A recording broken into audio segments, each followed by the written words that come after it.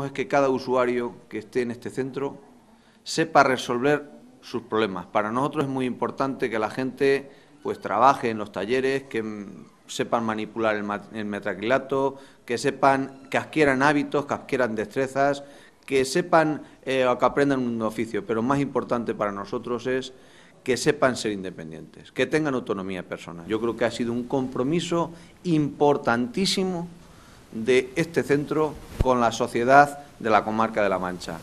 Y eso, bueno, le debemos mucho a don Rogelio Sánchez Ruiz, pero también le debemos al compromiso de los trabajadores, al compromiso de los padres, al compromiso de la Junta de Comunidades y al compromiso del Ayuntamiento. Que tengo que decir que siempre trabajan unidos, cohesionados y nunca hay dudas en lo que hay que hacer en materia de discapacidad.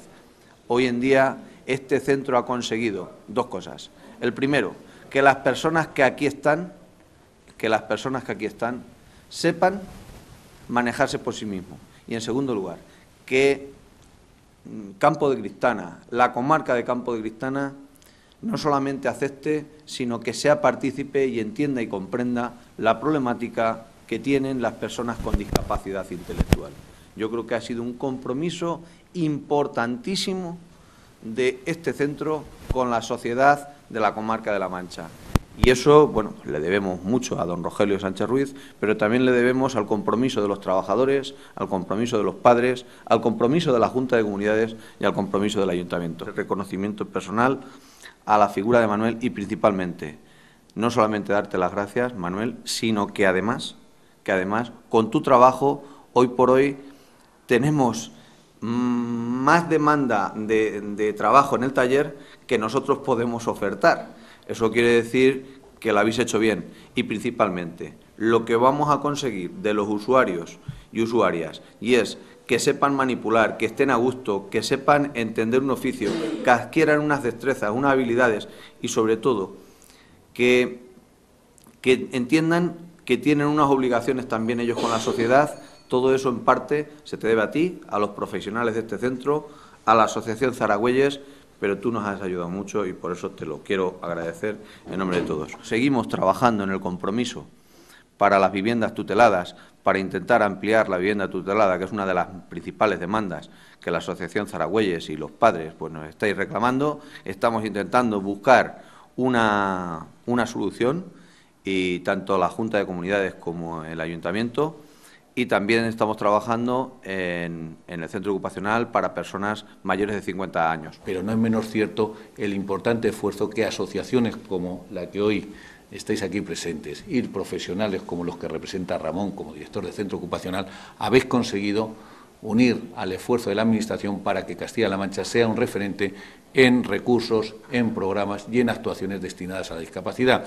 Para mí, creo que para todos los aquí presentes debe ser un motivo de orgullo ver cómo gente de otras regiones, asociaciones, profesionales, políticos, vienen a Castilla-La Mancha y vienen a ver qué hacemos. Bien quiero hacer mención que hace 4 meses, cuando estuve aquí, en una reunión con el Consejo de Mayores, me comprometí a estudiar la posibilidad de ampliar y mejorar las instalaciones del gimnasio. Bueno, pues vengo a decir que lo he cumplido. Más de 2 millones de pesetas hemos invertido en la mejora de ese gimnasio para que nuestros mayores puedan estar mejor y puedan desarrollar las actividades con mayor comodidad y mayor confianza.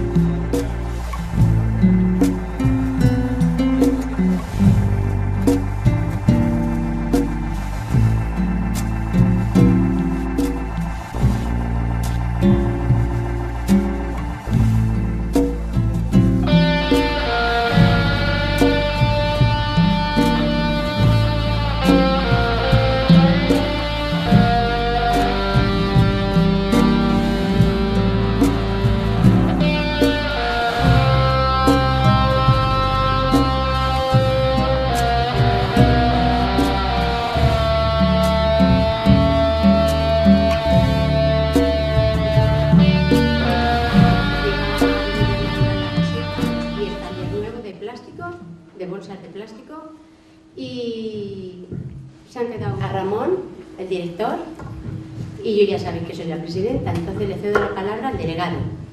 Gracias. Lo que he visto me ha encantado. Me ha encantado. Comentaba hace un rato viendo una revista esta de diseño, de muebles, de hogares, porque es una maravilla la vivienda.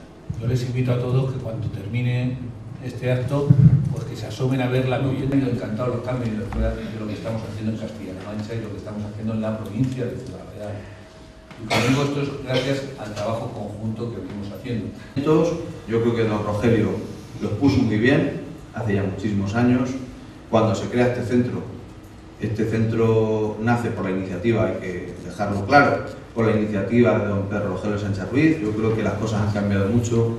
Vuestra preocupación por vuestros familiares, hermanos, hijos y demás, se perciben muy bien, y lo más importante es que en este barco estamos que desde el año 88 en este centro se vienen trabajando las habilidades sociales, en la resolución de problemas en lo más básico, en lo más cotidiano.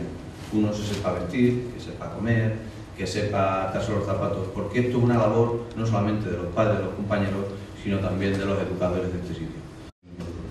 Por lo tanto, Manuel, yo en nombre de la Corporación Municipal y en agradecimiento a tu trabajo, a tu esfuerzo, lo primero, un reconocimiento importante que lo voy a trasladar al